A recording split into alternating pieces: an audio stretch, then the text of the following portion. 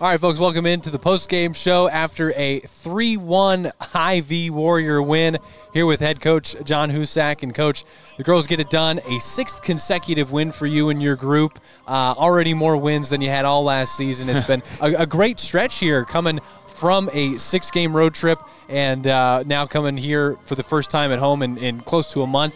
Congrats on the win. What did you like mostly from, let's start with Kiara Levac. 2 goals for Kiara, freshman coming our way and really having a standout game today.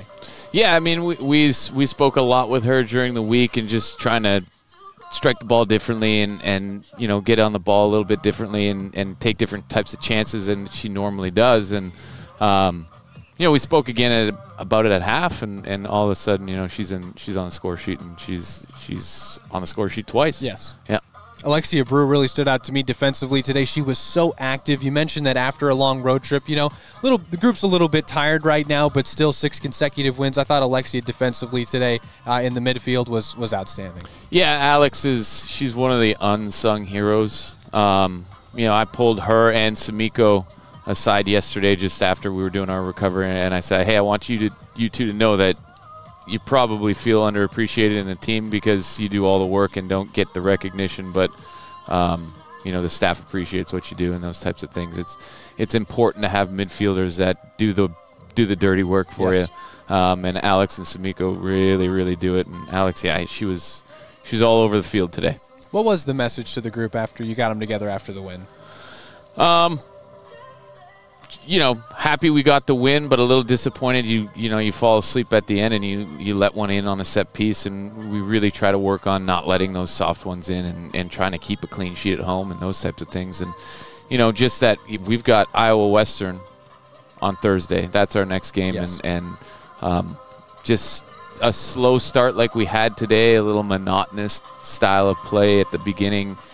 We can't have it against a team like that. So just kind of reinforcing those types of points. But at the same time, that second half we had a lot of the ball, and we were keeping the ball well and moving it a lot better than we did in the first half. So, you know, a little bit of, you know, what we call a kind of a, how do I censor it? A poop sandwich, so to speak. You know, you put some good stuff on the outside of the sandwich, and then you talk about, you know, constructive criticisms in the middle.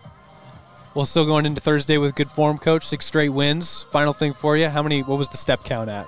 Where are we at with steps today? Probably not as many today. I was so at Iowa Lakes on Friday, and step count was 18,000. And at 7 p.m. getting into the second half, I think I peaked at about 4,000 steps. Okay. Just in that hour alone. So, yeah, that's including setting up for the warm-up and stuff. Right. But anytime you're at a field and you walk in such a small area, 18,000 steps is a lot. Sure is. So, yeah, I'm you know, the road's worn us out a little bit. I mean, we had 2 at home and then 8 on the road, and it's time for a little bit of well-deserved rest for both the players and the staff, and everybody's been working pretty hard. So it's good to be 9-2 and lining up for our first conference game against Iowa Western. You bet. Well-deserved indeed. I've been with our women's head coach, Jon Hussak. I've been Zach Ebrahim. Thanks for watching this post-game show after a High-V Warrior win, 3-1.